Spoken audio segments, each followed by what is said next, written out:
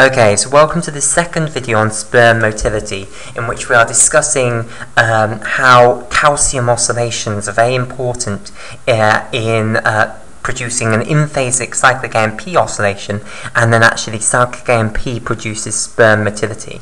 Okay, so it's actually, as I just said in that introduction, cyclic AMP is what actually produces the motility of the sperm.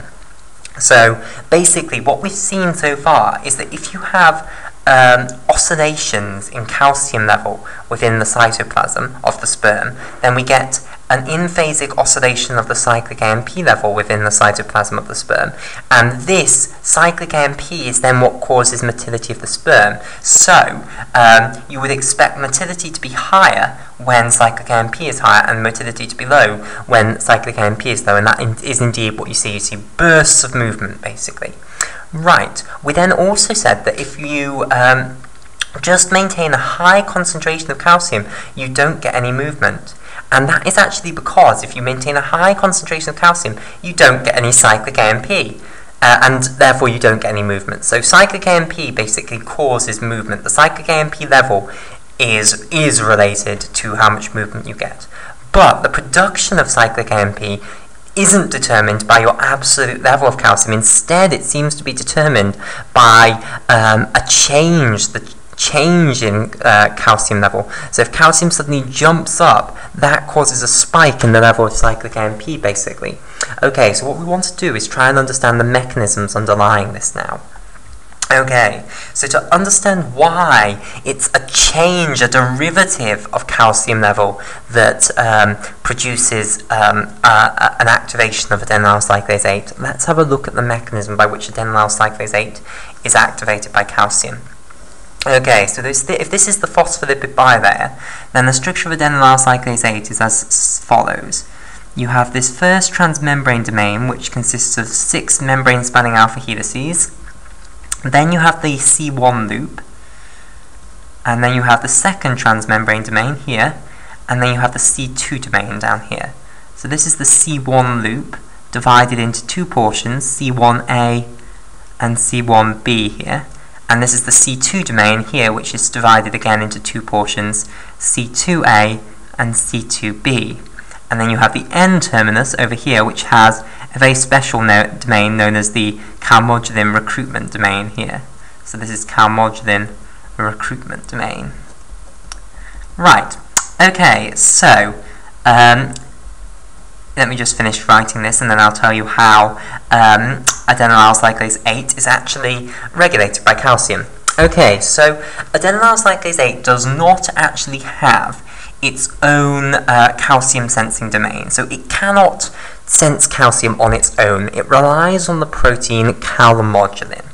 Okay, so let's go over the structure of calmodulin for how many umpteenth time. So the structure of calmodulin, basically, calmodulin, when it's unbound to calcium, has this sort of structure in cartoons at least. It has two lobes, an N lobe and a C lobe. Okay, and each of these lobes has two calcium binding sites, and these calcium binding sites are specifically EF hand domains. So an EF hand is just a loop of polypeptide, effectively. So let me just discuss this. It's just a loop of polypeptide, and in this loop down here, most of the amino acids that you have are acidic residues, which means that they can donate their proton, and when they do donate their proton, the what's left gets a negative charge, because the proton that they've lost had a positive charge, so what's left gets a negative charge.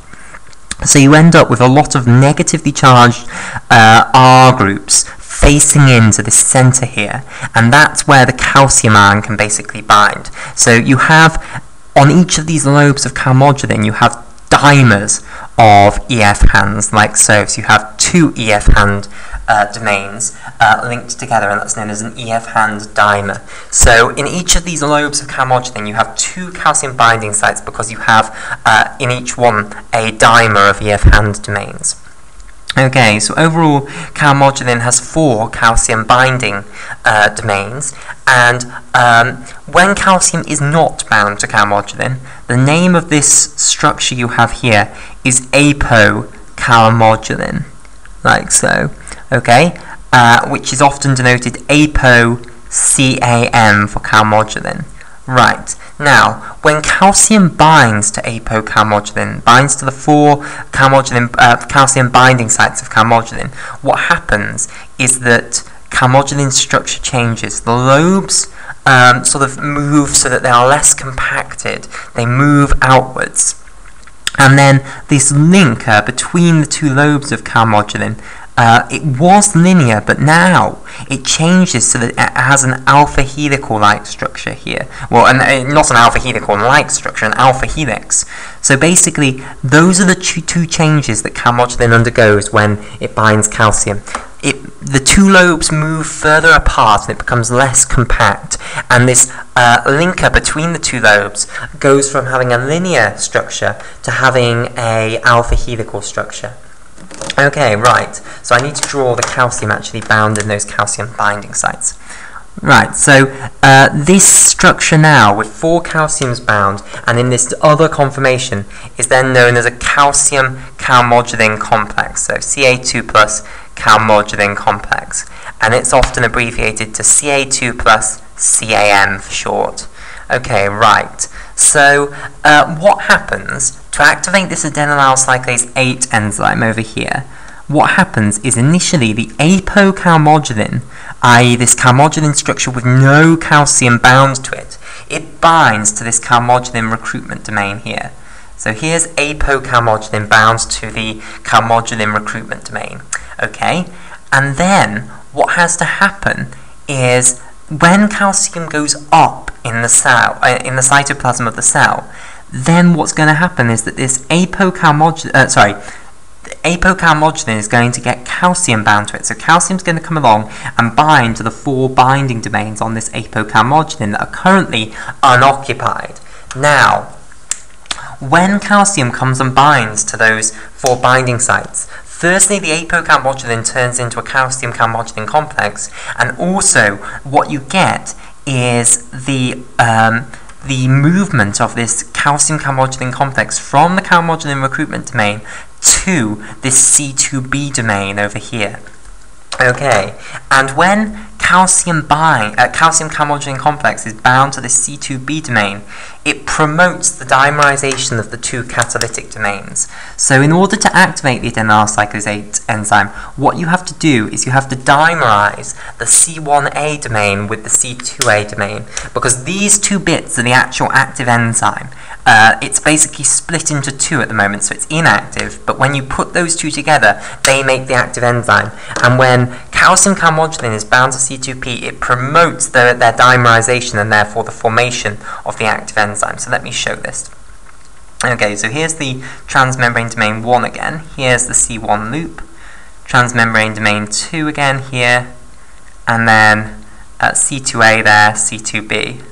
Right, so they're now C2a is now dimerized with C2b here to make the active enzyme, and down in C2, oh sorry, this is C2a, I do apologize, C1a and C2a have now dimerized. These 2 bits that make the active enzyme have dimerized here, okay, and calcium calmodulin is now bound to this C2b region over here, so this is calcium calmodulin bound there. Okay, and this is now the active enzyme. Right, so that's the way in which calcium calmodulin complex, well, calcium going up actually activates the adenylyl cyclase 8 enzyme, because now that you've got the active enzyme formed, it's going to catalyze the reaction where you take in ATP and you break it down into cyclic AMP and pyrophosphate. Okay, right, next step, what we need to try and explain is why a continuously high calcium level does not stimulate this enzyme. Why only a change in calcium? Why this graph basically? Why when calcium goes up, do you initially get a spike in cyclic AMP, i.e. do you initially get this enzyme activated, and then what happens afterwards? Why does the continually high calcium not keep this activated? And basically, it's because, well, this is a speculation. This is cutting edge science now. This is something that there's still research going into, but this is a speculation and a theory that a lot of people would back. Basically, the thought is that it's because you have to get this transfer, basically. So imagine now that we have continuously high calcium levels in the cell. Well, what's going to happen? All the apocalmodulin is going to be converted into calcium-calmodulin complexes. So there's no apocalmodulin left in the cell. Now, that means there's no apocalmodulin to bind to this calmodulin recruitment domain. Okay? So you can't get apocalmodulin binding to this calmodulin recruitment domain. Now, you might say, well, does that matter? Because we've got the calcium-calmodulin complex bound to our C2b, so it doesn't matter that we can't bind any more apocalmodulin to our calmodulin recruitment domain. Well, the reality is, this calcium-calmodulin complex will eventually fall off, and then the enzyme will inactivate, well, it will deactivate, it will once the calcium-calmodulin complex is gone, the dimerization of these two C1a and C2a will gradually fall apart. And can you activate the enzyme again? No, because to activate the enzyme again, you need to have apocalmodulin initially bound to the calmodulin recruitment domain, which is then transformed into calcium-calmodulin complex and transferred to C2b. Now, if calcium is continually high in the cell, then all of the calmodulin will be in the form of calcium-calmodulin complexes, and therefore you won't be able to get this cascade because calcium-calmodulin complexes cannot just directly bind to C2b. It has to go through this apocalmodulin, then transfer onto C2p when the apocalmodulin has been converted to calcium-calmodulin complex. So if you've just got continuously high calcium levels, you can't stimulate adenylyl cyclase 8. And now let's look at this graph here. So calcium starts off low. That means that all the calmodulin will be in the form of apocalmodulin, well, most of it anyway. So apocalmodulin will be able to bind to the calmodulin recruitment domain. Then, when calcium initially goes up, what happens? This perfect activation happens. Calcium comes in, binds to all four of the domains on this apocalmodulin bound to the calmodulin recruitment domain of the adenylyl cyclase 8, and then it's transferred to C2b, and then that activates the enzyme. Okay, so for a while, you get activation of adenylyl cyclase 8, cyclic AMP goes up. But if calcium remains high, then now all of the apocalmodulin in the cytoplasm has been converted into calcium-calmodulin complexes. And what's going to gradually happen is this calcium-calmodulin complex that was attached to C2b and was activating the adenylyl cyclase 8 enzyme is going to fall off. When it falls off, then this enzyme becomes inactivated again. Okay?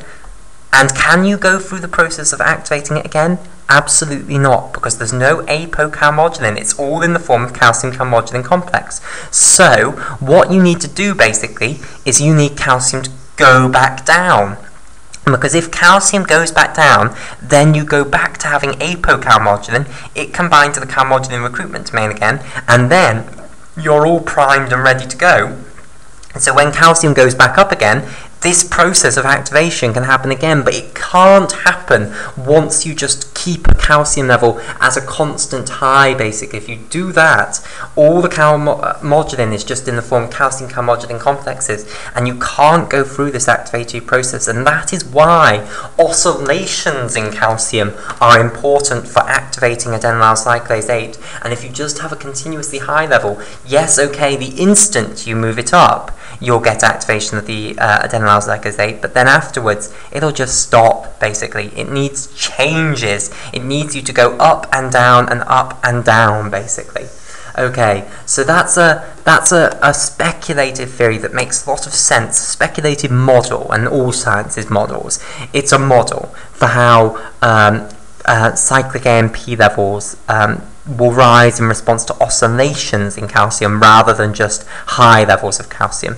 And then cyclic AMP, the absolute level of cyclic AMP then determines how motile the sperm is. So what you get is bursts of movement in that tail of the sperm, basically.